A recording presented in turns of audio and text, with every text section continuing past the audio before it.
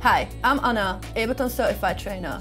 Today I'm here to show you how to use audio to MIDI conversion in Ableton Live 11. For that, I'll be using my own voice and already existing audio clips.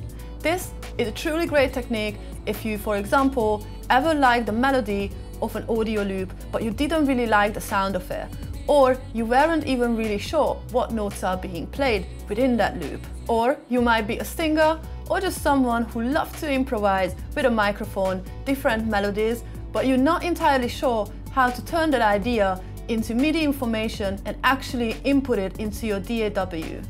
If any of that ever applied to you, then keep watching. Let's start by adding some audio to work with. I've got this drum loop ready in the browser. I drop it onto an empty clip slot. We can see the waveform down here, and let's have a little listen now.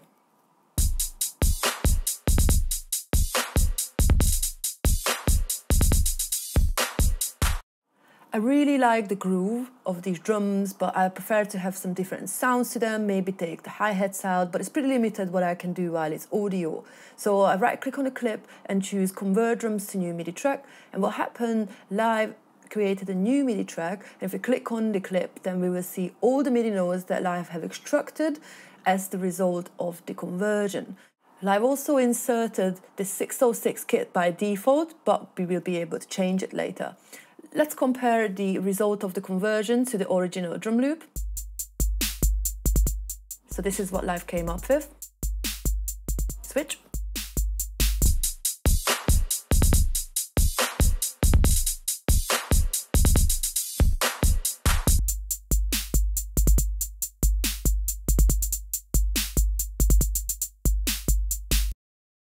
I'm actually really happy with the result of the conversion, and let's look at a few fun details. So if I select all the hi-hats, now we can see that Live extracted out all the different velocity changes of the element. If we zoom in, we can also see that some of the notes are a little bit off the grid, which means it's also extracted out the actual swing and the little pleasant incorrections of timing of the loop. Now, since it's MIDI now, I could add any notes to the sequence if I wanted to. We can get really creative here. But in fact, what I'm going to do, I'm just going to duplicate this clip quickly. And then I'm going to just mute out the hi-hats, so I will have two different sequences. So I'm just going to hit 0 on my keyboard, and that will deactivate the notes. And now I have this. And the original.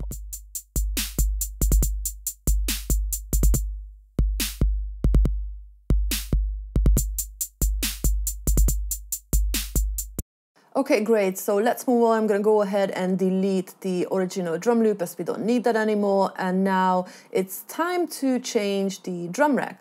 So we're going to change what sounds these MIDI notes are triggering. I built this drum rack earlier with loads of layered sounds and, of course, some creative and corrective processing. So now it sounds like this.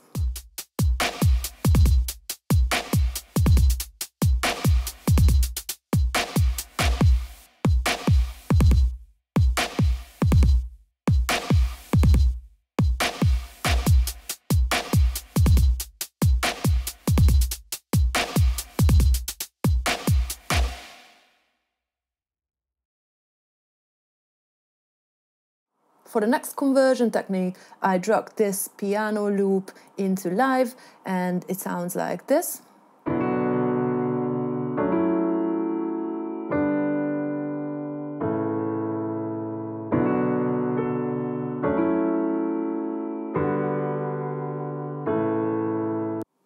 I really love these chords, but I'm actually not entirely sure what every single chords are. Also, I love these chords to trigger a pad sound rather than a piano. So we're gonna right-click on the clip again, and this time we're gonna choose Convert Harmony to New MIDI Track. And we're gonna choose harmony conversion because we are dealing with chords, which means it's a polyphonic sound.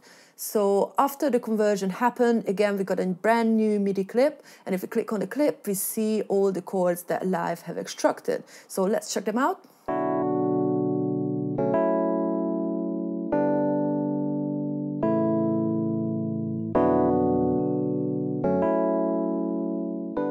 Now let's compare with the original loop.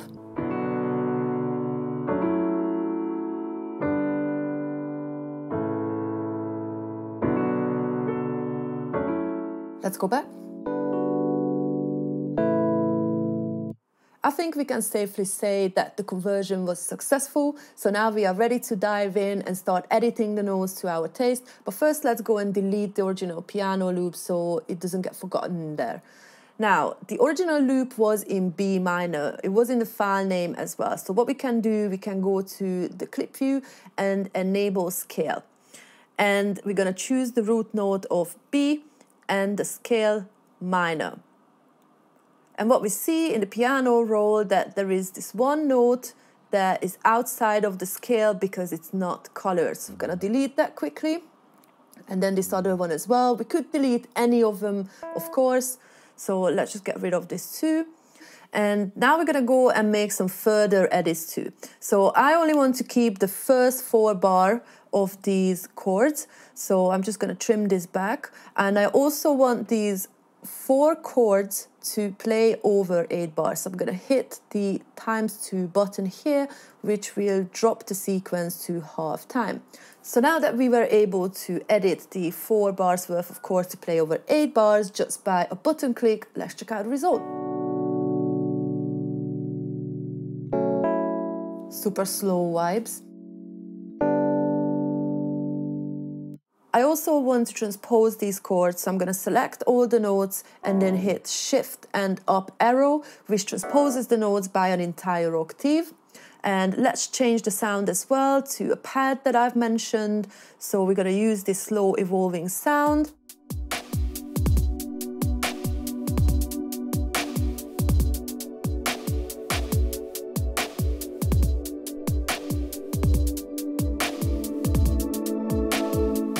I think we can say that we came fairly far away from the original piano loop that we started with. So there we go.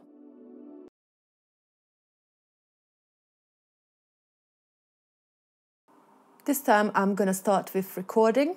So I've got my interface here, I've got my microphone here, and I'm going to be recording my voice and then I will turn that into MIDI. I put the metronome on and the monitoring, and I think I'm ready, so let's go.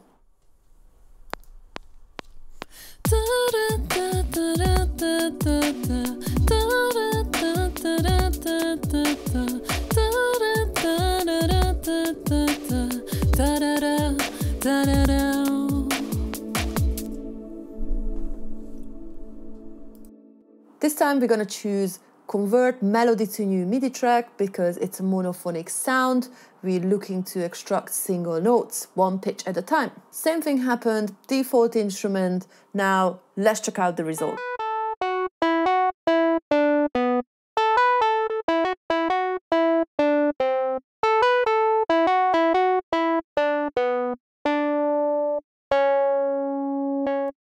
Pretty good. There's a wrong note, but that could have been just me. Now let's edit. So I'm going to select all the notes and then right click and choose the quantize settings to make sure that I'm quantizing 100%, then apply. Let's compare.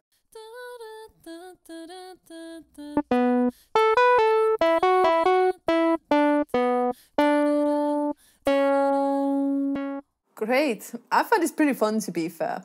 Now let's move on and go and delete the original audio track and change the sound. So I'm gonna turn my little riff into a guitar sound, like this. Fun little sound. I've also got echo and arpeggiator in my rack, so let's enable the echo. Lush, the arpeggiator. Change the gate, which determines the length of the notes. Now in context.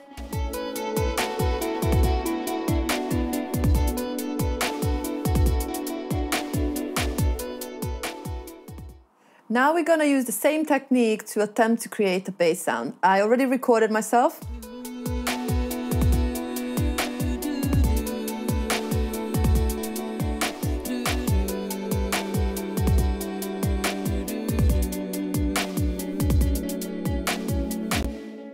that's my fabulous bassline idea.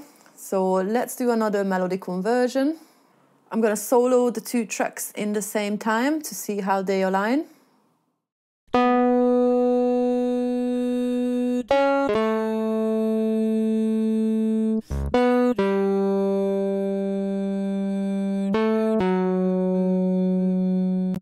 Amazing, the conversion done a pretty good job again. So I'm gonna go and delete the original audio track as we don't need it anymore.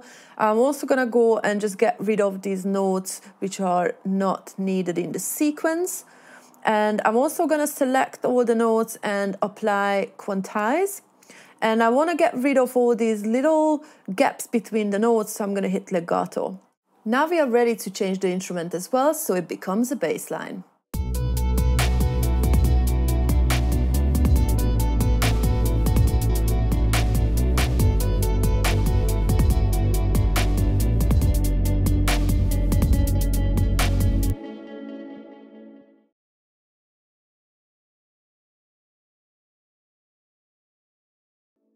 To demonstrate the next conversion technique, I'm going to bring in some audio again. It's a vocal hook that I recorded earlier. So let's just add some volume and then have a little listen. Let's add some reverb by the sends.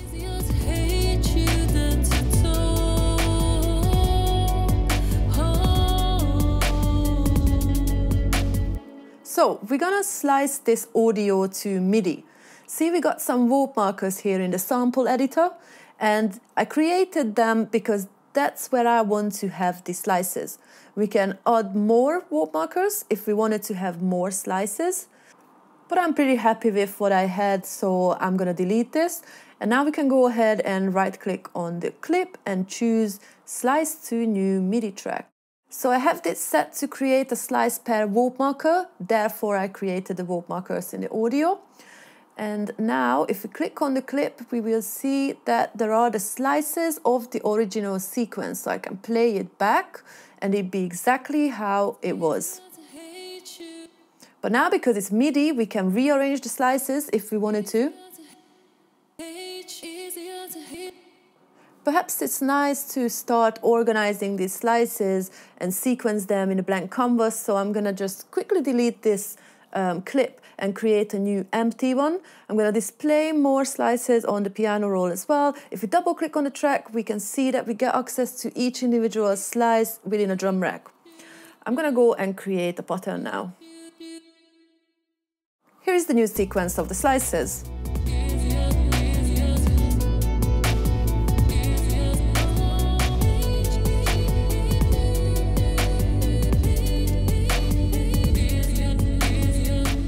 I also transposed some of the slices. We can hit the Control tab in the Simpler to do that. For example, this slice. I also used the Complex Pro Warp mode so I can play with the form and settings.